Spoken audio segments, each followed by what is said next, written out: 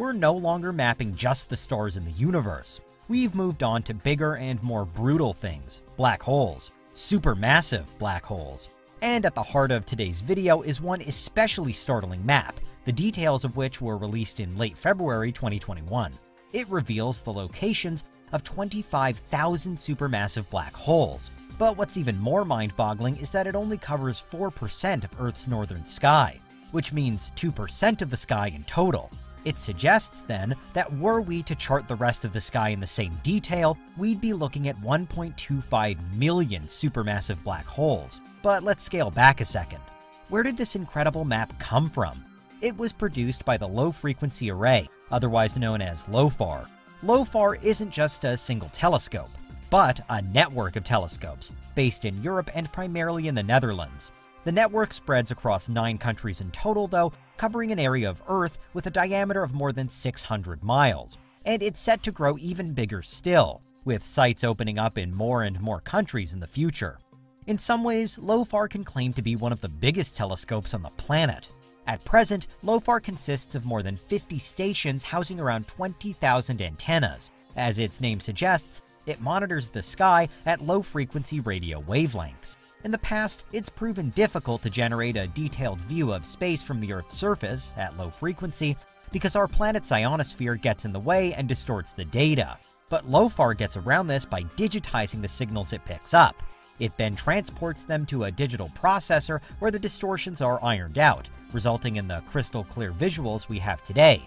And the supermassive black hole map is certainly clear. In fact, it's dazzling and could easily be mistaken for a star map. But all of those bright spots really are black holes. All of them represent a supermassive black hole that's active, meaning it's probably at the heart of a galaxy ruthlessly devouring matter. Of course, not every supermassive black hole is particularly active. Some lie as though dormant and are quieter, and the LOFAR map may not have charted these, seeing as they give off far fewer signals. So another incredible aspect to this map is that there are still more black holes to add. It's easily the most comprehensive collection of black holes we've ever produced, but it most likely still isn't everything. Can we truly say then that the LOFAR map serves to reveal more than 1 million black holes in total? Literally speaking, it doesn't do that. It reveals to us, with greater clarity than ever before, the number of black holes within just a small portion of the sky. It doesn't show us the whole sky, but the plan is that one day it will. The pioneering team behind LOFAR has high aims for the LOFAR LBA Sky Survey, a broader study seeking to chart in detail the whole of the northern sky. It won't only map black holes either, but could be a crucial project in helping us to understand exoplanets, quasars, cosmic rays, and the inner workings of galaxies. The 25,000 black holes revealed so far, then, could be just the beginning, and expectations are that we'll soon be peering even deeper into the universe across an even wider area.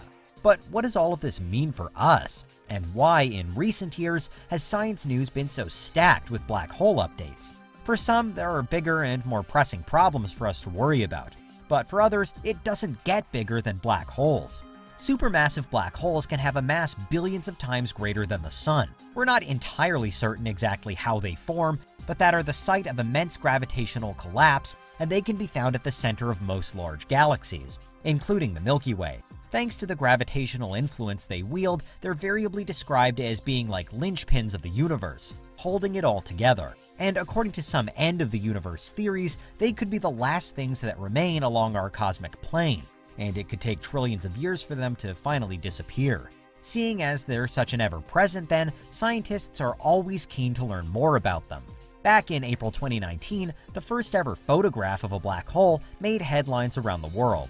The now iconic image shows the supermassive black hole at the center of the Messier 87 galaxy, an elliptical structure some 53 million light-years away from Earth. In March 2021, an updated version of the image was also released, detailing the black hole's magnetic field. Like the black hole map, the photo was also captured using a network of radio telescopes, an array known as the Event Horizon Telescope. And the EHT spreads wider than even LOFAR does, with stations in more than 20 countries and across multiple continents. Both projects show us how huge an undertaking it is to even begin to understand black holes.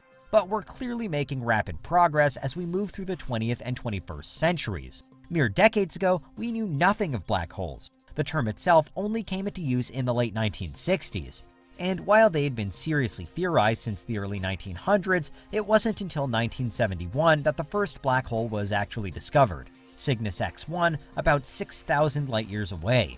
Now, we've got 25,000 of them pinpointed in space, and we know there are countless more waiting to be found. It's estimated that there could be millions, perhaps even billions, of the smaller stellar black holes in just the Milky Way galaxy. It's also been predicted that there could be multiple trillions of galaxies in the universe as a whole. So for stellar black holes, that's just an eye-watering number. But even for supermassive black holes, if there's at least one at the heart of most galaxies, that means there could be trillions of them out there. And suddenly we see that even the LOFAR map, as undoubtedly brilliant as it is, barely scratches the surface. Black holes, it'd seem, are everywhere, but there's still no cause for immediate concern. In April 2021, scientists discovered the closest black hole to Earth we've yet found, and named it the Unicorn. But the Unicorn is still 1,500 light-years away from us, and it's relatively tiny, at just 3 times the mass of the Sun. In black hole terms, it's one of the smallest we've ever recorded, and there is still a considerable distance between us and it. At the time of writing, it's still classed as a black hole candidate, with its small size being a major reason why astronomers can't claim with certainty that it is a black hole. But regardless, the Unicorn shows just how crammed full of black holes space probably is. Remember, the LOFAR map shows supermassive black holes only. It focuses on the greatest and biggest examples out there. The supermassive black hole at the center of the Milky Way, for example, is more than 1,000,000 times the mass of the Unicorn. Imagine then what a black hole map would look like if all the smaller ones were included as well. For now, we can definitely say that scientists have charted 25,000 supermassive black holes across an area that's 2% of the Earth's sky. We could then calculate that to mean 1.25 million supermassive black holes across the sky in total. But in reality, not even that number comes close to the number of black holes in general there are in the universe. At one time, these things were thought to be rare, roaming through space in an ominous way. But now we know that they're not rare. There are many, many thousands, millions, perhaps billions of them in existence, but they're also not especially threatening to us. And the closest one to Earth we've ever discovered is still tucked safely away, some 1,500 light-years in a different direction. All of which means that we can view the LOFAR map with wonder rather than worry.